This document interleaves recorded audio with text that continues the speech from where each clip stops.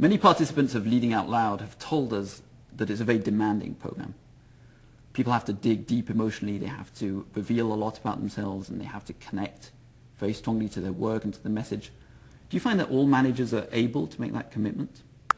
Not all, but I'm glad to hear the comment about being difficult. We set it up that way. It's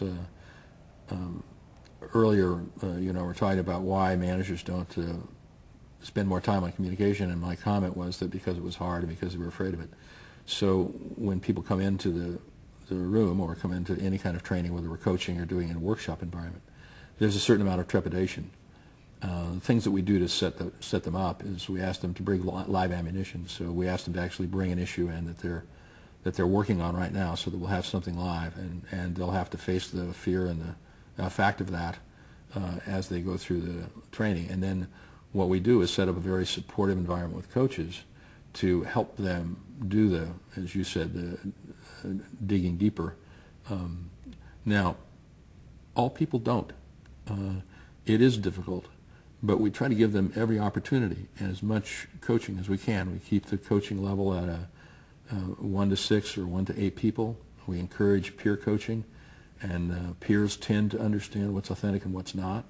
Peers tend to understand what the structures are like that we offer them. And so those are some of the things we do. And then the other thing we do is that we give them a fairly tight structure. We teach this around principles and around a framework, so that that's in direct contrast to what we're asking them to do internally, and it gives them a sense of safety. So that's the kind of structure that we build.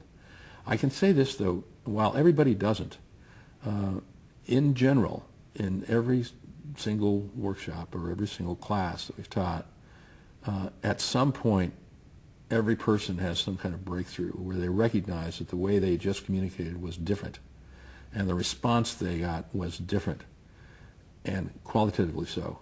And once that happens, they'll never go back.